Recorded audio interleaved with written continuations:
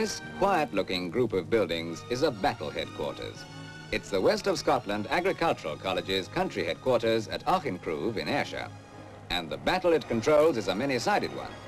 A battle to maintain and improve the standards of Britain's highly intensive agriculture. A battle against the pests and diseases which menace our food supplies and our industrial crops. A never-ending battle in which all the resources of modern science are engaged. A battle with one aim, to get the most and the best out of every acre. One vital section of this combined operation is the Department of Plant Pathology under Dr. John Granger.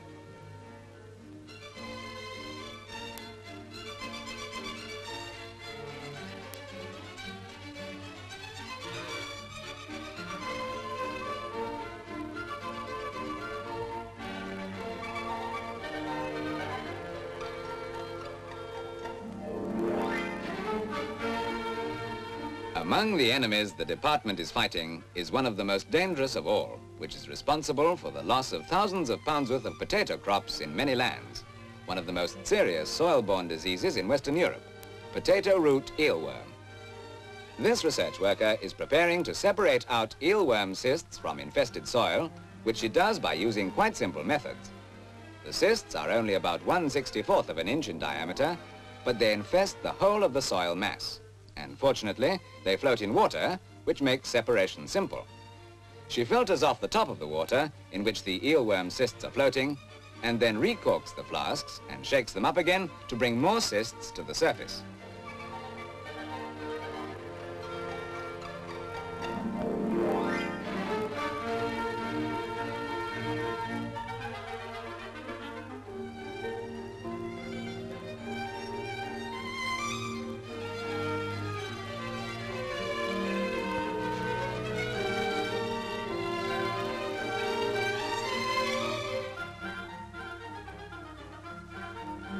The tiny cysts can now be identified by eye and prepared for microscopic examination.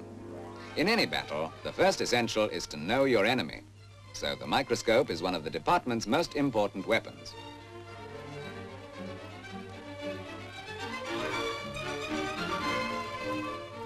Each cyst contains a number of eggs and young larval eelworms, anything from 100 to 600 of them.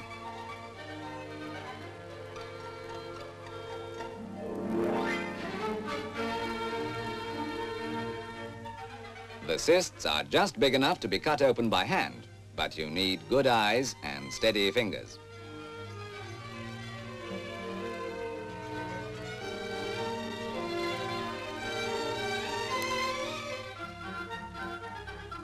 They look harmless enough, but they're deadly. To take one example alone, in parts of Lincolnshire, eelworm has stopped potato cultivation altogether. Many methods of combating eelworm were tried, some of them effective, but much too expensive. Volatile materials, for example. But untiring research found the most economical material. Various compounds of mercury, which will control potato root eelworm at very low doses, about 5 pounds per acre, provided they are mixed very thoroughly with the soil. The next problem, therefore, was to find a method of achieving this thorough mixing. The small amount of mercury compound could be mixed with a larger amount of water or dust for ease of handling. But water would be costly to transport, so the method chosen was to mix the 5 pounds of yellow oxide of mercury with 12 bushels or so of dust. These proportions were arrived at in the first place, of course, by tests on a pot scale. And this girl is preparing yellow oxide of mercury dust, known familiarly as YOM dust, for greenhouse experiments.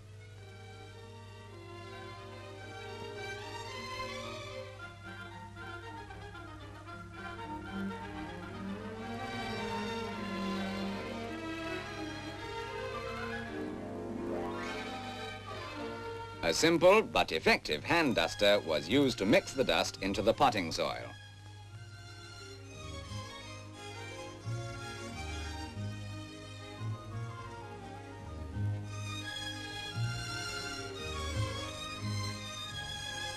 Dust and soil had to be very thoroughly mixed, foreshadowing the basic problem of the field scale experiments.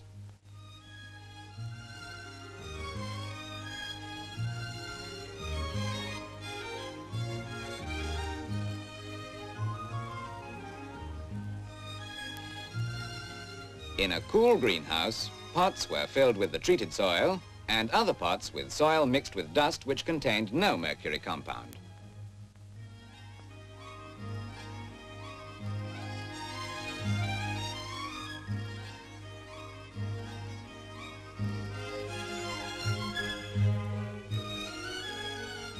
Potato tubers from the same batch were then planted in the two types of soil, treated and untreated, so that the results could be compared.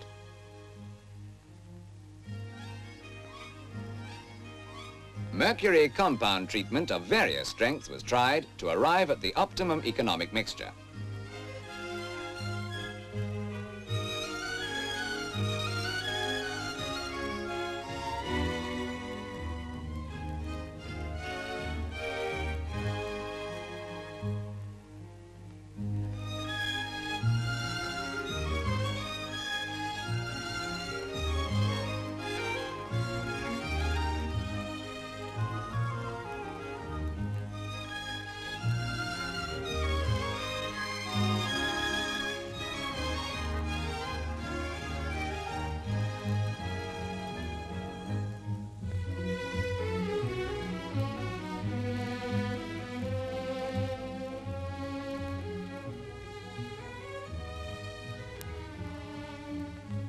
Weeks later, when all growth had ceased, results were compared.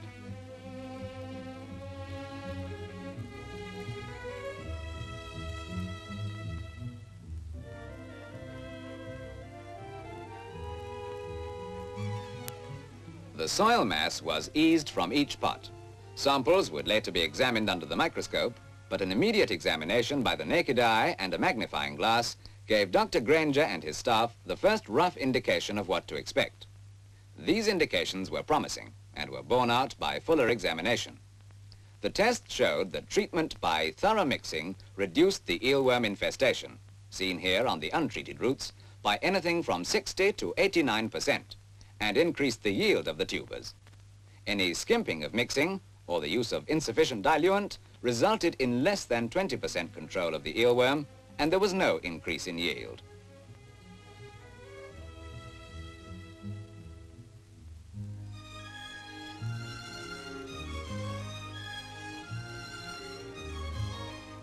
Here is the meager crop from an untreated pot.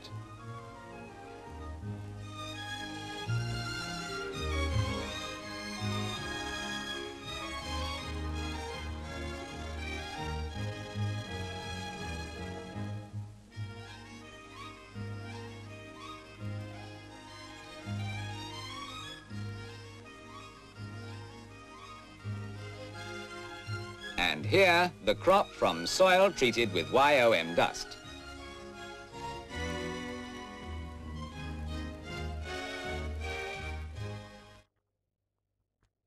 It was clear that thorough mixing was the key to the whole problem, and one means of checking the thoroughness of mixing methods was the use of radioactive iodine. Iodine 131 was used in place of the mercury compound and mixed with the soil by the various methods under consideration. A Geiger counter provided a simple and direct means of checking the evenness of distribution and thus the efficiency of the mixing method. It also provided a specification, and it proved that the YOM dust had to be introduced into the soil at 2 levels, on the surface and 7 inches below it. Dr. Granger estimates that this method of testing by radioactivity reduced 8 years of work to 6 weeks.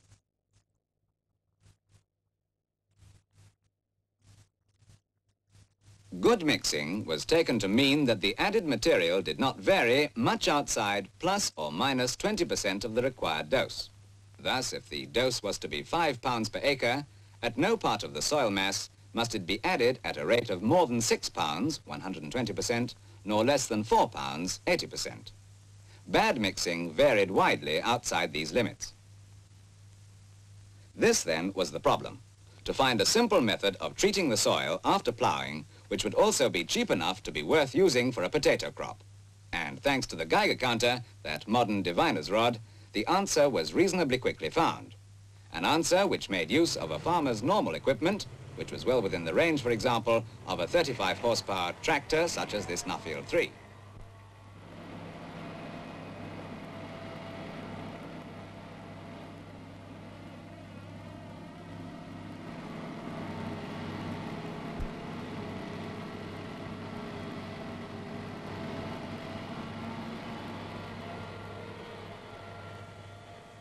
It was the rotary hoe type of cultivator. With the collaboration of Messrs. Rotary Hose Limited and Messrs. Eelworm and Company Limited, a prototype soil disease control unit was made. The unit is rear-mounted on the Nuffield tractor and driven from the rear power takeoff.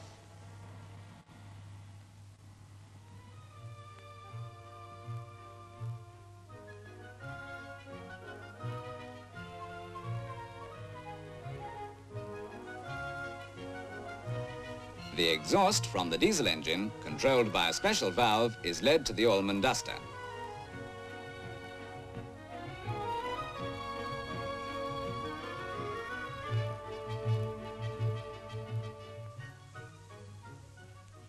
From the duster, the exhaust picks up a metered amount of dust and blows it through a closed circuit into a booster fan, which helps the dust forward, reduces the back pressure on the tractor engine, and most important of all, mixes the dust thoroughly with the exhaust stream.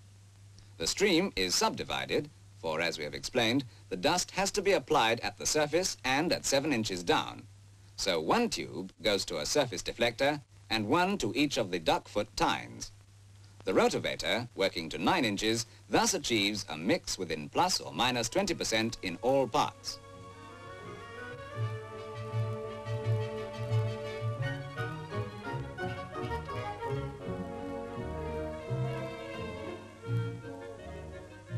In normal use, the rotavator is fitted with shields to prevent the dust from polluting the air. The shields have been removed here and the distributors mounted forward so that the working of the unit can be filmed.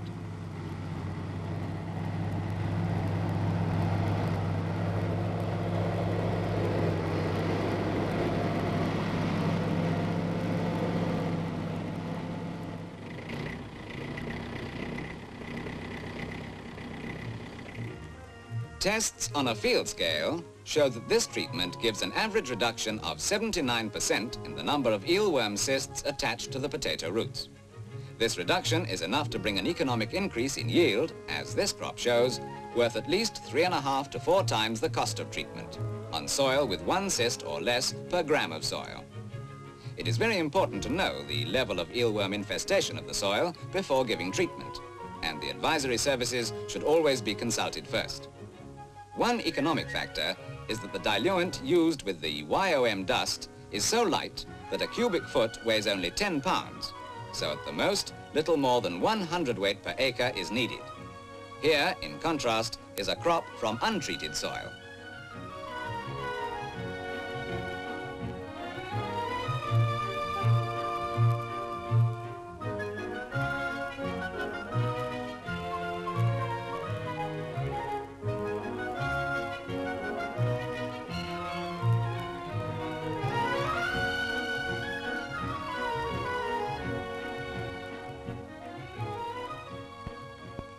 The actual basic commercial cost of treatment cannot be given with certainty while the new method is still under development, but it is expected to be in the region of £10 per acre at 1959 prices.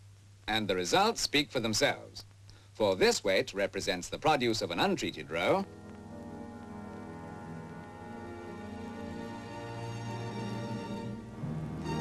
now compare the weight produced by a treated row, almost 2.5 times as much.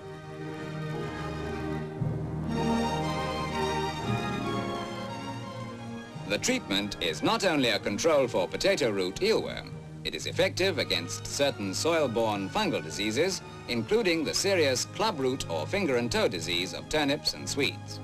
Indeed, having a suitable mixing machine, which has proved itself by results, we can now begin to reinvestigate the whole difficult question of the economic control of soil-borne diseases in general, a greater battle to which the fight against eelworm has pointed the way.